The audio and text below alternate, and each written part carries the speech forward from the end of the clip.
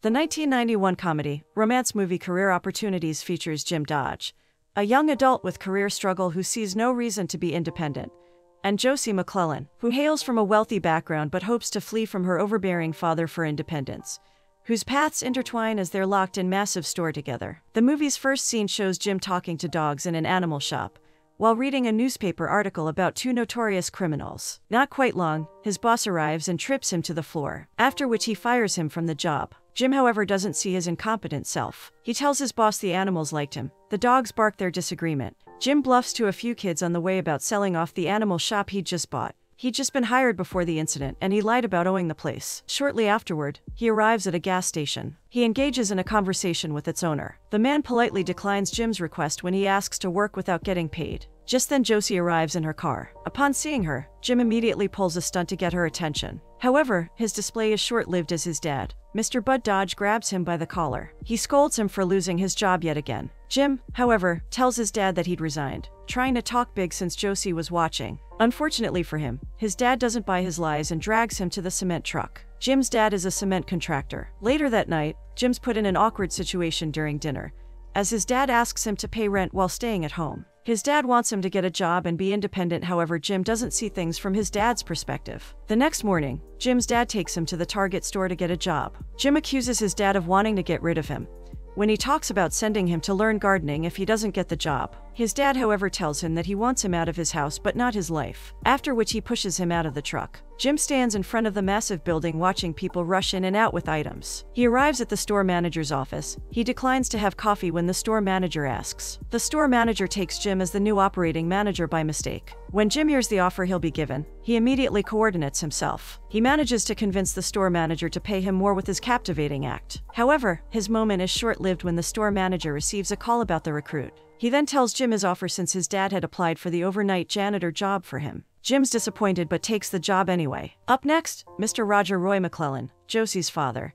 is in a meeting with his two friends about work when Josie arrives. She tries to sneak past them, but he calls her in, asking her to say hello to his friends. Josie, however, takes off her coat and walks majestically towards Mr. X and kisses him. She crashes Dave's hope, who's expecting a kiss as well, with a handshake. His dad is left embarrassed, after which he gives her a scolding later in the night regarding the stunt she pulled. Meanwhile, two thieves interrupt a couple making out in their car and steal it. Next, Jim's parents are stunned as a limousine arrives to pick Jim up for work. Jim bluffs as he enters the limousine. On his way, he slows down upon seeing his three friends. He gives them a show about him going for a meeting with the presidents, while the kids stare at him in awe as he rides off. Meanwhile, Josie's in the Target store, shoplifting. Shortly afterward, he arrives at the massive supermarket where he begins daydreaming. He walks into the place majestically as he orders a worker Bobby around, leaving Bobby confused about him. Josie continues hiding away items when the store announces closing for the day. Later at night, the custodian addresses Jim on his work. He instructs him to clean up the place overnight,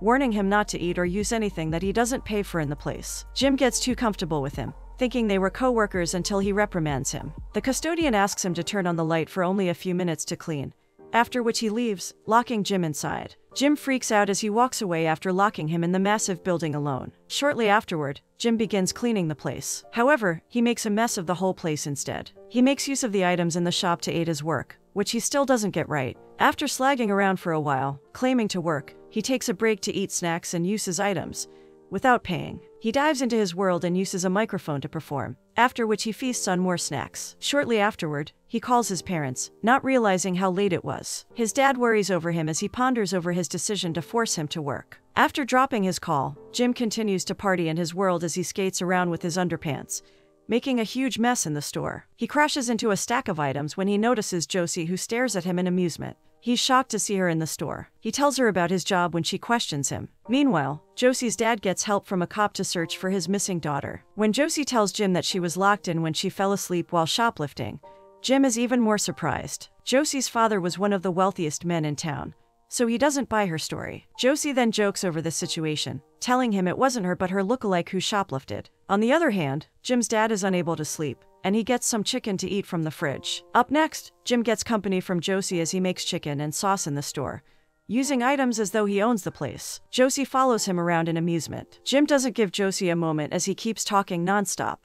Josie then suggests he goes into sales with his communication skills. After they are done eating, he takes out a cigarette for a smoke, bluffing, leading to Josie calling him the town liar. Jim gets taken aback upon hearing her. He had no idea he'd been tagged the town liar, as though he'd never lied. Josie apologizes for the awkward compliment. Jim, however, pretends to be fine, telling her not to worry since people always form assumptions. He then asks about her perception of him. However, Josie didn't know him personally, although they'd attended the same high school. The duo then go ahead to talk about their different experiences in high school. Jim cuts in every time Josie has something to say. However, she talks about how she couldn't even shoplift to embarrass her dad, so she could leave home. Jim gets irritated and leaves, pondering over the town liar tag, to continue his work after Josie accuses him of being too dependent. Shortly afterward, Josie dances to record as she checks out a few more. Jim peeps at her, after which he dances behind her. She, however, pauses the song when she notices him. Later on, Josie puts a message through to Jim, speaks in the control room. She tells him she wasn't interested in guys lying to impress her. Jim begins giving defensive replies as he listens to her. She goes ahead to talk about how he's running away from having a free life and making out with a girlfriend. Jim yells, saying he could do whatever he wanted when he's ready. Upon hearing him, Josie joins him while he rolls his cart. In the next scene, the duo sits another conversation as they ponder on their different circumstances. Jim has the freedom Josie wants. However, he doesn't see reasons to leave home. On the other hand, Josie had the wealthy life he wishes for. However, she doesn't care much about it. Jim then asks her why she's unable to leave. She, however, tells him that they both share the same reason for not wanting to leave: not being left alone. Meanwhile, Jim's dad gets busy tearing off and stuffing food into his mouth. On the other hand, Josie's dad is still searching for her. He gets the cop asking if he fought with his daughter. Josie asks Jim to leave home with her, but he immediately refuses, telling her he wasn't built to be so free. She then tells him about her sad story accompanying her so-called perfect life. Jim, however, agrees to go with her, leaving her surprised. She then tells him they'd be needing a car to flee, and she informs him about the cash in her purse. Jim was surprised at the amount of money she had on her. Meanwhile, a car drives towards the Target store. Josie makes a deal with Jim to pay him for the time she'd been mean to him in high school. However, he talks about and dances he didn't get to finish with her, but Josie wasn't expecting that. After which, Josie dances with him, leading to kisses. Meanwhile, Josie's dad arrives outside the Target store, and Jim and Josie's romance is cut short when the cop knocks on the door. Jim is surprised to see Officer Don. He was afraid the custodian had come to check up on him. He's, however, unable to let him in since he'd been locked in. Officer Don is also surprised to see Jim in the Target store when he tells him about his new job. Officer Don asks Jim if he'd seen Josie, and he denies seeing her. Meanwhile, the two thieves who'd stolen a car peep while the inspector speaks with Jim. Officer Don leaves after making a joke about Josie being with someone her dad didn't approve of. Up next, Josie and Jim have fun skating around the store. However, their moment is cut short as they skate into the two thieves pointing guns at them, crashing them down. The fall leaves the thieves on the ground, giving Jim and Josie time to escape after turning off the lights. The duo hide in a dressing cubicle, with Josie on top of him. One of the thieves works into their hideout but doesn't find them. Unfortunately for Jim, he steps on hand while searching, and Josie helps him shut his mouth as he bears the pain. However, the thief still manages to catch them. Shortly afterward, the thieves get Jim and Josie lying on the floor. One of them asks Josie if she had a tattoo. Jim tries to lure them over to where he and Josie were lying. As they get closer, one of them uses his shoes to touch Josie's obvious thing as Jim talks. Jim lures them into believing that he owned a drug business and that Josie was his hostage. He tells them that in a few minutes the cops will arrive. The duo gets engrossed in Jim's big talk when he outsmarts them. Jim collects both their guns as they freak out from the fake police announcement.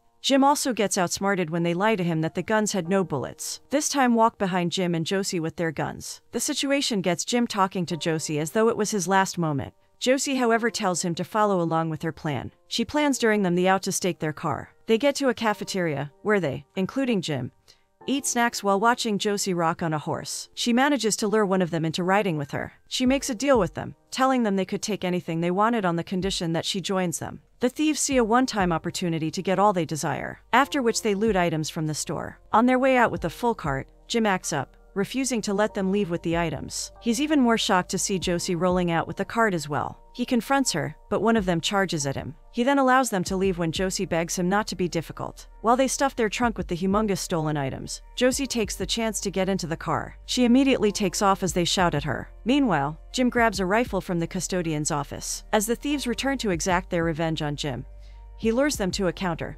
following the sound of his voice. Jim, however, gives them a shock as he blasts the bullets at them. Meanwhile, Jim and Josie's dad are both in the restaurant, having a hard time resting. As the sun rises, Josie arrives, smiling at Jim on their victory. Shortly afterward, Inspector B arrives and is surprised to see the notorious thieves bound with chains. Jim and Josie take a ride in a limousine, and Jim stops to show off upon seeing the three kids. Josie also steps out, leaving the kids dumbstruck at Jim. After which, he rides off to a fun life in Hollywood with his girl and the movie ends.